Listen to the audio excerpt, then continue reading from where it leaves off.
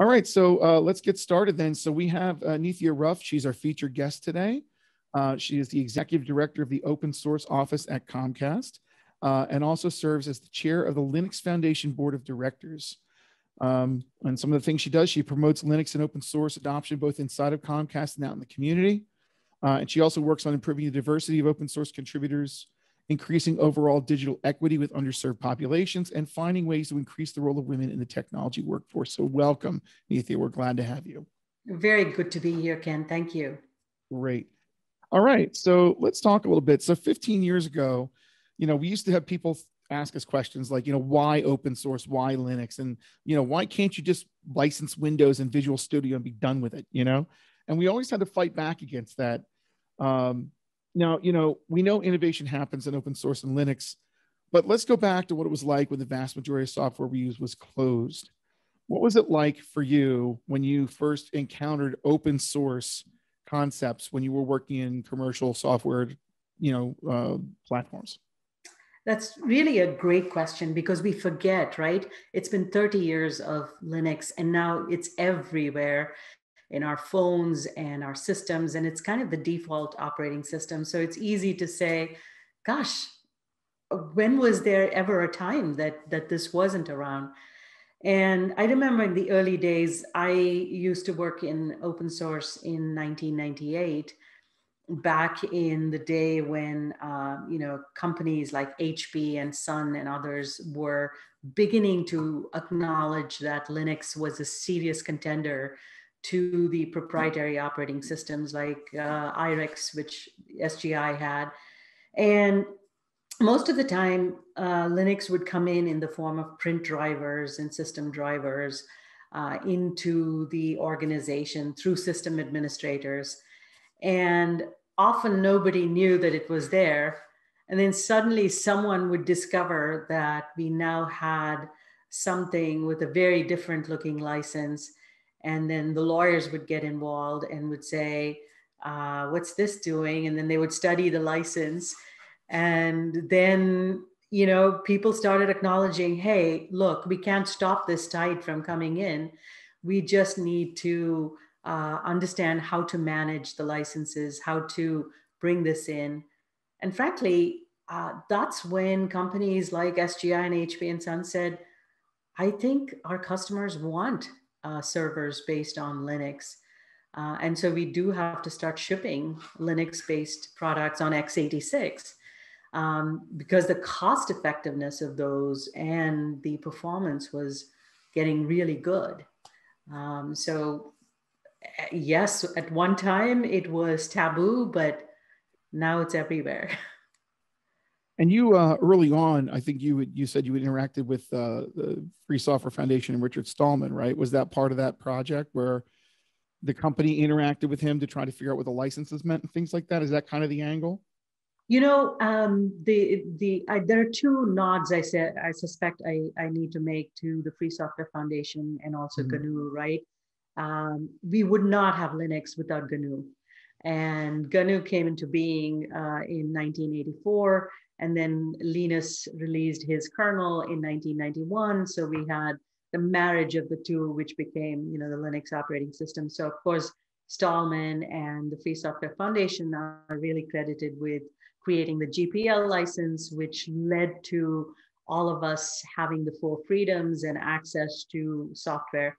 I did have an opportunity, as you mentioned, I believe in 2000 to talk to Richard Stallman because I was working at a company called Tripwire and we wanted to open source Tripwire for Linux. And one of our questions was, what license should we use? And I made a call to Richard just to check with him to see, why GPL. And of course, his recommendation was GPL. And I think GPL is credited with why Linux is everywhere today. I mean, if it had not chosen that license, we would not have Linux everywhere. Yeah, because everyone had to contribute back their innovations to the software. And so, if you're going to do something on top of a base, the base needs to be steady and stable, and it needs to expand over time to incorporate the services you need. And so it certainly seems to make sense for the lower layers of something for it to be, maybe more share alike and, improved by many people. And so that makes sense to me. But a lot of companies were resisting doing anything in actual GPL licensing, right? Because of the viral nature of it. I think it's because there's so many gray areas around what the best way to use GPL is with your proprietary code. And so because of those gray areas, companies are concerned about using it in conjunction with, their proprietary work. But the education and the information around licenses today is so much more mature. There's a lot of great information, and organizations like the Open Compliance Summit, which is organized by the Linux Foundation. And there are lots of other legal forums that educate lawyers on licenses and engineers as well today. But now Linus used GPL v2, right? That was what he used to open source Linux. So what was the major change with the v2 version of the license? I could not give you the specifics. I'm not a lawyer. I could not give you the specifics. There is a curveball. That's right. There is a V3 today. I would highly recommend going to the GPL website or the Software Freedom Conservancy website, because they have a really nice write-up on the differences between the different licenses and the different freedoms. I think everyone needs to know what the 4 freedoms of open source are. And the open source initiative, which also reviews licenses and declares them open source or not, is also a great website to go to understand what the acceptable licenses are today. Because there's hundreds and hundreds and hundreds of licenses, as you can imagine. Sure. Okay. So let's talk about the Linux Foundation itself. Okay, so you're on the board. You're the chair of the board for it. So let's talk about why was it created in the first place? That's a great question. I think it was around 2001 that the Linux Foundation came into being. And before that, it used to be Open Source Development Labs, and there was a separate organization called Free Standards Group, FSG and OSDL. Both of them came together in 2000 and became the Linux Foundation. And the history is companies that were beginning to start using open source and started getting involved in open source really wanted an organization that could promote and safeguard the development of Linux and could make it enterprise grade and enterprise ready, and not and to kind of really invest in the maturity and the maturation, if you will, of Linux. That was one big objective. The second objective was to find a neutral and safe home, if you will, for Linus Torvalds to be in, so that he would not be under any one company and be swayed by any one company's agenda, but to be in a neutral home and drive the direction of Linux in a neutral home. So the Linux Foundation really created a lot of infrastructure for hosting projects in a neutral way. The governance and the rules around governance, community, communications, legal frameworks, etc. And that became, the center, if you will, for all Linux activity. And then you got involved. When did you join the board? I joined the board. I've been involved in the Linux Foundation since the early days, since almost, my Silicon Graphics days and beyond. I remember going to small member summits in the Kabuki Hotel in San Francisco. It used to be a few hundred, geeks like me, and it was very small and intimate. Today, of course, the CNCF, which is part of the Linux Foundation, has like, 50, 60,000 people attending events. I joined the board in 2016 as an independent director and as a community director. So the board has member directors who really come in at a platinum level to the Linux Foundation, and hence they get a board seat as well. And then there are a number of us who are independent directors coming in to speak on behalf of community, on behalf of diversity, etc. So we have, I think, about 4 or 5 independent directors, and we are one of the only boards that has 6 or 7 women on the board, which is, I think, really astonishing. And it's an extremely well-run board, which oversees hundreds of projects and thousands of members. I was surprised to see Node.js on there, for example. So there's a lot of things I wouldn't think are part of the Linux, foundation or sponsored by the Linux Foundation, and yet they are. So let's see here. You've got all these distributions of Linux, right? So you've got, Ubuntu and you name it. How do you deal with that? How do they keep track of all these distributions? It feels like there's a new distribution every couple of years or even months in some cases. The foundation really cares about the kernel mainly. Mm-hmm. And so it cares about the kernel and any contributions from a hardware perspective to get the kernel to work on, some different hardware. And certainly industries will come and submit contributions to have the kernel support a supercomputing requirement or an embedded requirement or a real-time requirement, etc. But we don't worry about the distributions. That's downstream from us. That's something that distribution vendors or distribution makers care about. And everyone starts with, the kernel, and then they add their packages and they make it, their own. But, something you said about Node.js is worth kind of revisiting. And you said you were surprised that Node.js was in the Linux Foundation. While we initially started off with the kernel and the Linux itself, soon what happened was, because it was such a successful project, other groups started coming and saying, can we host our project here? So soon you had things like carrier grade Linux, and then you had automotive grade Linux. Then you had the Yocto project, which is an embedded Linux building system. And then you had so many other projects coming in, networking projects, etc.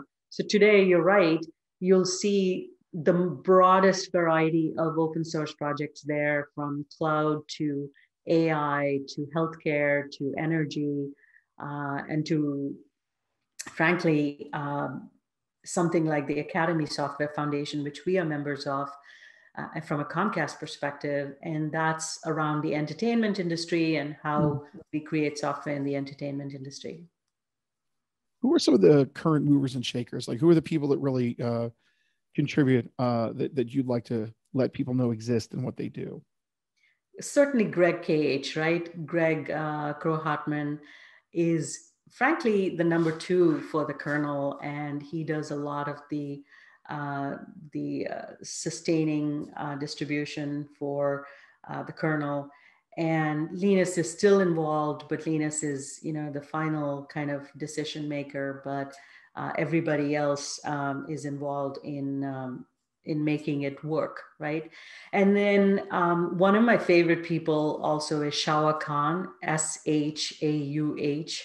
Shawa has been a kernel developer for a very long time. And she is now a fellow at the Linux Foundation, and she is one of the kernel developers in the Linux Foundation. Another person that I think is in a very interesting role is Priyanka Sharma. And Priyanka is the general manager of the Cloud Native Compute Foundation, which is one of the largest foundations and projects after Linux. So Ken, if you think Linux was successful, you of course know Kubernetes was super, super successful. Oh yeah. So the whole Cloud Native Compute Foundation has been extremely successful. All right, so let's talk about some of the more novel uses of Linux. What might we find surprising about where Linux lives and how pervasive it is. I think you all posted a tweet recently on how the Mars Perseverance, used Linux and or open Mhm. source components. I think that's one of the big uses. Certainly, all supercomputers in the world use Linux today. I would say, let's see, my cheat sheet here. Um, Frankly, all of our phones, our set-top boxes, um, just millions of devices, including IoT type of devices, which are very small, and sensor type of devices, all use Linux. So it's pretty cool to kind of say, hey, if you are living and breathing today, you are in some way touching Linux somewhere.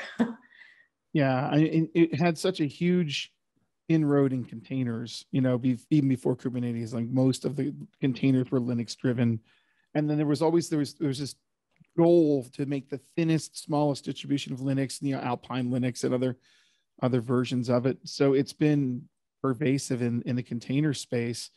Not to throw a curve at all, but we were talking about like the cloud native angle, right? So, one of the challenges we've been kicking around and talking about is as companies like Amazon and Google and others are starting to do cloud native services like Lambdas and things like that, it gets hard to tell, whether you're running something that about underneath. They might start with an API that looks like it might have run a certain way, but you could change the way it's implemented. But it seems like, at least from the Amazon side, they're still really committed to Linux in the back end of those services, right? Yes, absolutely. In fact, all of the cloud vendors are part of the LF, and work very closely with the open source program offices at Amazon, at Google, at Microsoft. And open source is very, very crucial to their innovation pipeline, frankly. I think all innovation will continue to happen in open source, where people have an itch to scratch and solve the problem. And then when it becomes broadly adopted and becomes more of a mainstream project, often cloud vendors then convert it into a service, and it becomes a service. And services are convenient, so people consume more and more services. But I think open source will continue to be fueling their innovation engine. And frankly, from a development tools perspective, also, most of us use open source development tools. So all of the cloud vendors continue to use open source tools for doing their development work as well. So I see it as symbiotic and working hand in hand to um, innovate and move technology along. Okay. So let's talk a bit about diversity and inclusion. I know that's one of your passions. So how can we get the society be more open and diverse for open source contributors? And diversity, particularly women in engineering in companies alone, has been pretty low. It's about 18%, 19% typically. Mm, And in open source, it's been worse. It's been less than 10%. And underrepresented has been in the single digits as well. And it's a problem. And partly it's safety, making communities safe and trustworthy, meaning that that you don't feel attacked, or you don't feel that you will not be accepted, because as you know, it evolved in a very organic fashion without too many guidelines or too many structures around it. So there's a lot of tribal knowledge in open source in terms of how projects get started, how do you join a project. And there are many old timers who've always been in these projects for a very long time. So opening the doors to me means making it safe and easy to navigate projects, right? Even discovering which project should I get involved in, which project is safe to get involved in. You want to look at code of conduct. You want to look at contribution guidelines. You want to look at, do they offer mentorship programs? Do the maintainers, have they established that diversity of contribution is important to them. So I think some of the systems we have in place now, like GitHub and others, are making it much more transparent to people on best practices for projects, how to create an inclusive project, how to make welcome people into the project, etc. So that is important. The second important thing to me to making it more diverse and welcoming diversity is acknowledging that you need all kinds of contributions in open source, not just code, right? You Yeah. need people who with governance skills, you need people with license and legal skills, you need people with documentation. And it takes a huge community to actually put on an event or to communicate and do a blog or a podcast like you're doing. And so all of these pieces matter to making open source successful and vibrant. So I think these are the two big ones that I can think of. And many institutions like the Linux Foundation is offering mentorships, is making sure that there's a code of conduct in all of the projects that they support, providing an escalation path for issues. It's not where it needs to be across the world, but I'm seeing some positive changes happening to people getting involved in open source. That's good news that at least you're seeing the progress begin. Yes. And we were talking about female tech innovators when we were kind of pre-interviewing for some of this stuff. And there's some names that come to mind for you. I know one of the ones that I had on mine was Jessie Frizzell, for example. So there's a lot of people we could talk about that have made major strides as women in technology. So Jessie, for example, she's what is that project called? Oxide Computer, right? That's her main thing. So she is one of the founders of Oxide Computer, making basically cloud scale hardware, which I think is great. They're working on a whole set of like rack mount hardware that you would normally get on AWS or Google Cloud that you can purchase.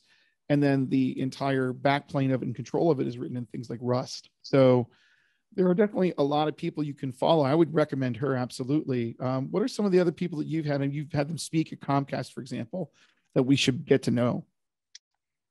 Jessie is fantastic, Yeah. and she gets the ethos of developers. And if you want to learn more about good software development practices, she's a really good person to follow.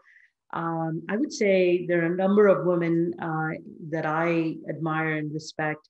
Denise Cooper, who started the Inner Source Commons foundation. She's run open source programs at Sun and also at PayPal, and she's done a lot of work with the Apache Foundation. She's just someone who's enriched open source for a very long time. That's one of her callings in life, is to do that. Stormy Peters is another great person to follow. Stormy runs the open source office at Microsoft. She's been involved in Mozilla. She's run the HP open source office. She's a developer advocate. She's a really terrific person. Deb Nicholson is another great person to follow. She goes by Bacon and Pineapple or something like that on Twitter. She's got the most interesting handle on Twitter. But Deb Nicholson used to be at the Software Freedom Conservancy. Now she's at the Open Source Initiative. She's doing some amazing things there. Angie Jones, who will be speaking at the Philly event, is amazing. Elizabeth Krambach, who works at IBM, is fantastic. I love Elizabeth. She is in the mainframe side of IBM, advocating open source in the mainframe area. But she grew up as a system admin. She grew up in Philly. She's a Philly girl, so I think she's amazing. She's someone to follow. I completely agree with you, Ken. I think it's important for us to diversify our networks.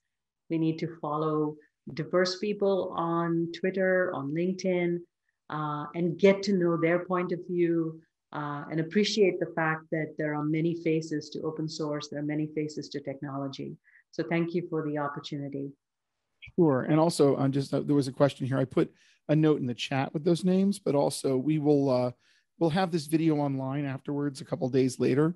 And we'll make sure we put that in the show notes for the video as well. So that way people don't lose those names.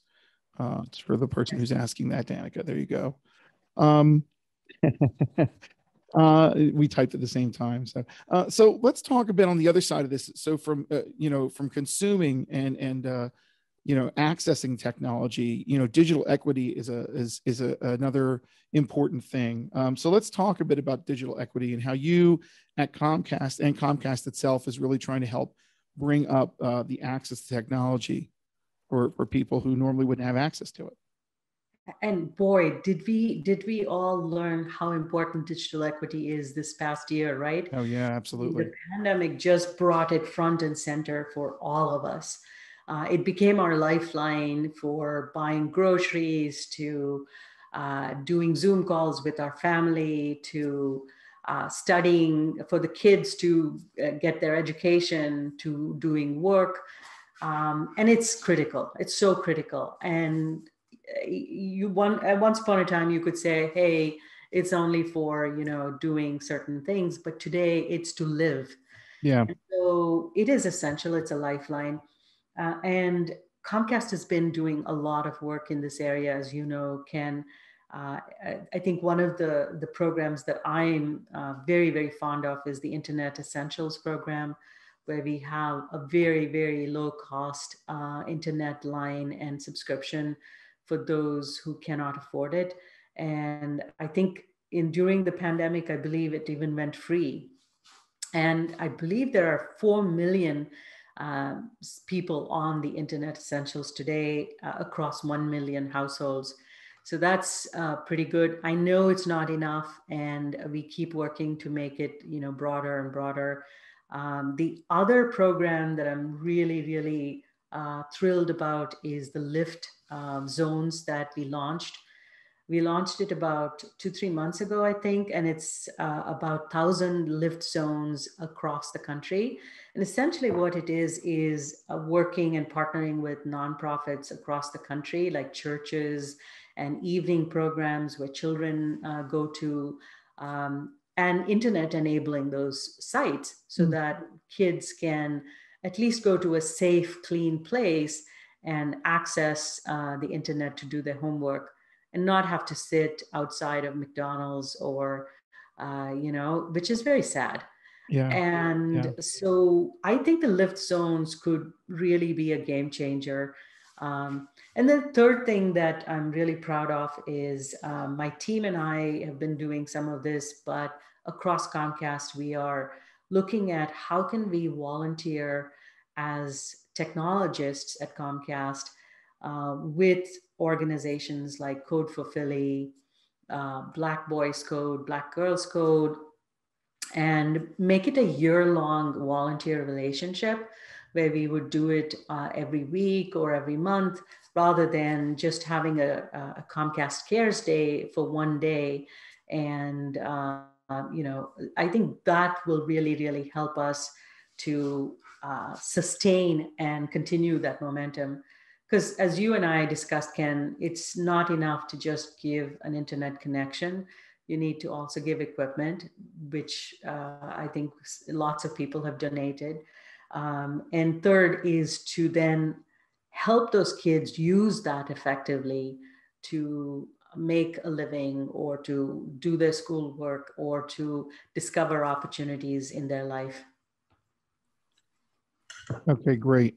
The Comcast itself, let's talk a little bit more about your role at Comcast in addition to your role in the Linux Foundation.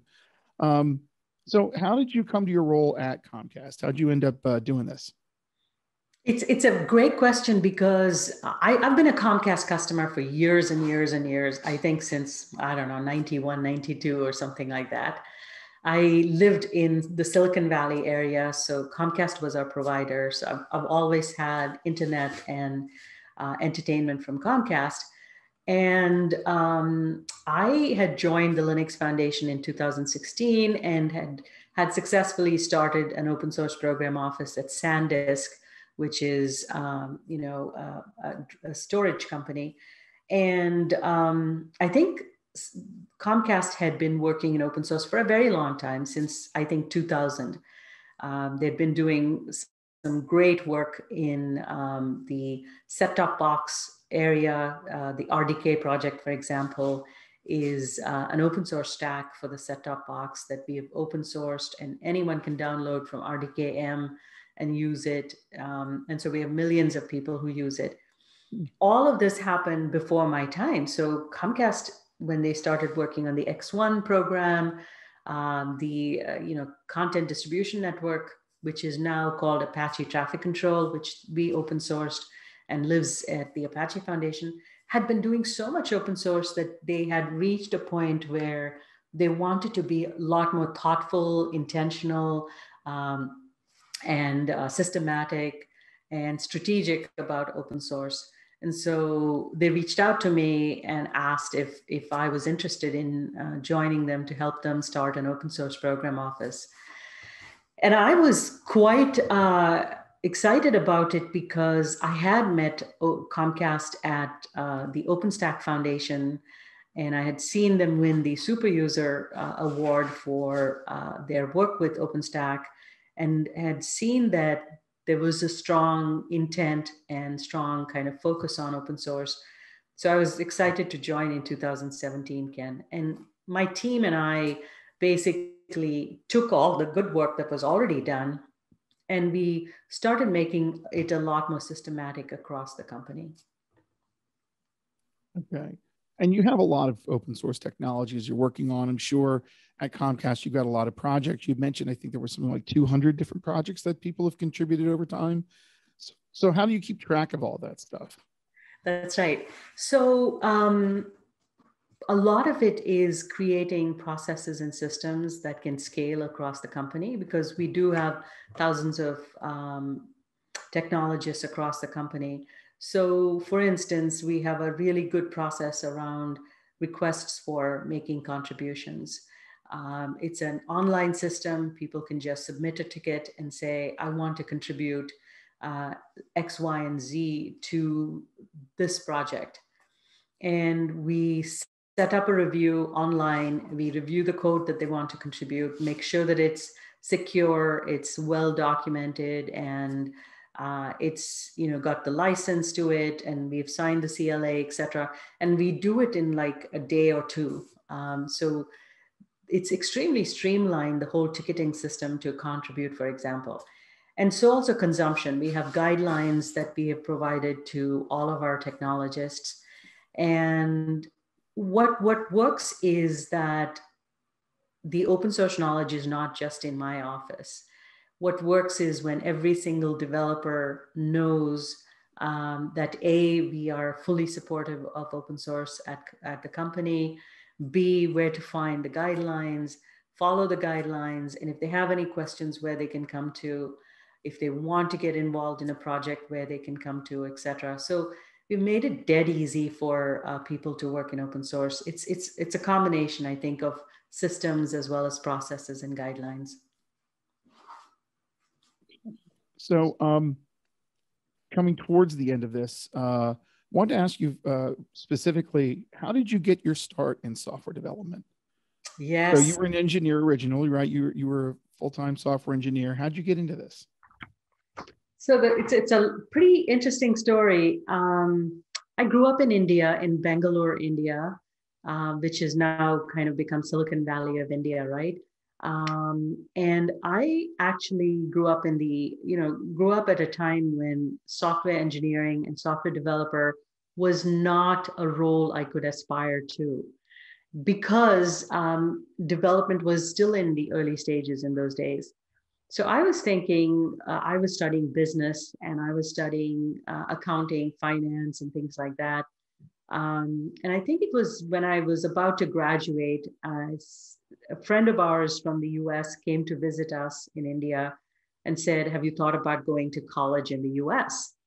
And my dad was, being the visionary that he is, said to me, you need to study computer science. If you go to the US, you should study computer science, because that's the future. And I'm so glad he had that vision, because this was the early 80s.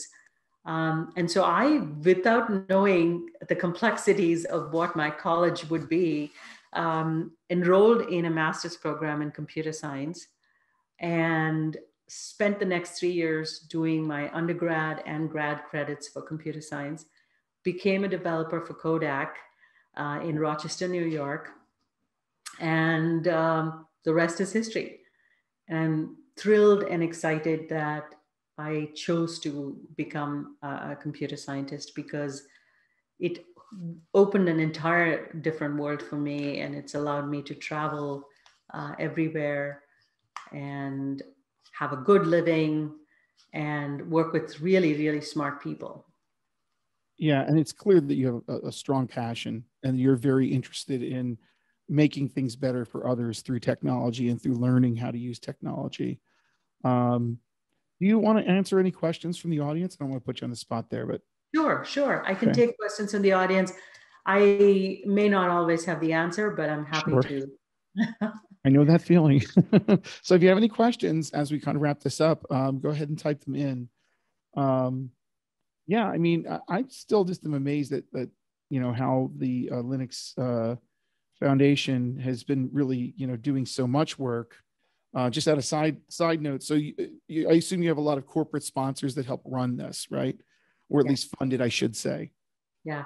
And that's a great question. I before I answer that, I also wanted to acknowledge Fred Stutka. Yes, Fred. Fred is making a great comment, and I completely agree with him. The Python community, the Django community, and there's a couple of other communities that are so welcoming and so good. Those are role model communities for inclusion. Frankly, they've done a fantastic job, and it's because right from the top, people have acknowledged how important diversity is. And yes, I worked at Tripwire. I was director of product management at that time. And I'm so glad Fred has been using Tripwire since 2002. But coming back to your question, um, there are foundations which run as nonprofits. And, it's a tough model because you don't have enough funding to carry on the work. What the Linux Foundation did was to establish themselves as a trade association, 501c6. So we get membership fees from member companies, and the fee is based on the size of the company and also its revenue, et cetera. So it's very fair to smaller companies, and it makes sure that larger companies pay their fair share. So that's what's really helped us run a fantastic organization with full-time staff and high quality staff.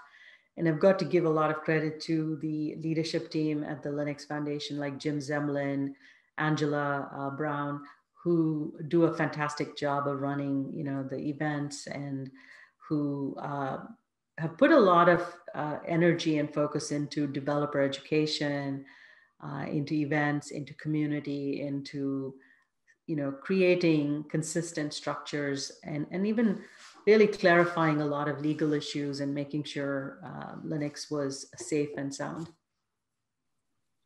Where can we read and view your work? So, like, where do you put out writing and documents and things like that? A lot of my work, I do a lot of tweeting. So you will see me on Twitter at Nithya Ruff. You will also see a lot of my talks and a lot of writing that I've done on our website, Comcast website, comcast.github.io. So if you go to comcast.github.io, you will also find all of the talks that we've done as a company, all of the projects that we've open sourced. We also have open source innovation grants that we offer as a company to universities and projects. So you can see all of that there. And then frankly, if you go to YouTube and Google Nithya Ruff, you should be able to find some of the talks that I've done in the past. Yeah. I just Googled with Google lowercase. I think it has to have a capital. There we go. Right. All right, great. I think that'll do it. Let's see if there's going to be has any questions real quick here. Danica has a nice comment. She said, Danica Pescavage, she said, I taught Red Hat Linux and Red Hat Enterprise Linux System Administration from 2000 to 2015. It was fun to hear you talk about this. It felt like it was back in my old world again for a bit. Yes. Yep. We all miss teaching. I know I miss teaching. That's what I've been doing for years too. And it's be nice to get together with people again in person once this is all over. Oh man. I just wanted to do a quick plug that the Linux Foundation is doing a lot of work to celebrate the 30 years of Tux, as you can see. So you can see the background that I have came from them. And soon you should be able to download these backgrounds as well and start using them. And they're creating stickers and giveaways and all kinds of stuff that you can buy. And they'll also be doing a number of celebrations soon. And you can check out the store and the celebrations on their website in a couple of days. In fact, they said to me, you can use it first. You will be the first one using it. And after that, we will announce it and we'll make it available. That's called beta testing. So my colleague, Andrew Herzog, who's also on the call and listening to me talk, is asking, what is Tux's favorite type of cake? Boston cream pie or chocolate-covered cheesecake? Gosh, what would Tux like?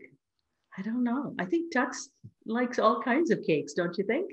I think maybe, although I'm partial to chocolate-covered cheesecake myself. Yeah, I think fish cake. Yes, Scott, you're exactly right. Fish cake. Oh, that's true, because he's a penguin. Yeah, that totally makes sense.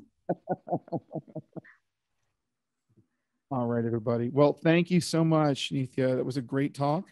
We will be putting this up. If you go to youtube.com/Chariot Solutions, you'll see the talk up there in a couple of days. And again, we will preserve the links that we brought up in the talk and any of the resources that you had mentioned in here. We'll make sure we're putting it in the notes. But we really appreciate you taking the time with us today. Thank you. My pleasure, Ken. Thank you and Tracy for inviting me and for celebrating Tux's 30th birthday. He's a young man, you know? He's just 30. That's He's all. Just 30, but he's already conquered the entire world. Thank you. All right. Thank you very much. Take care.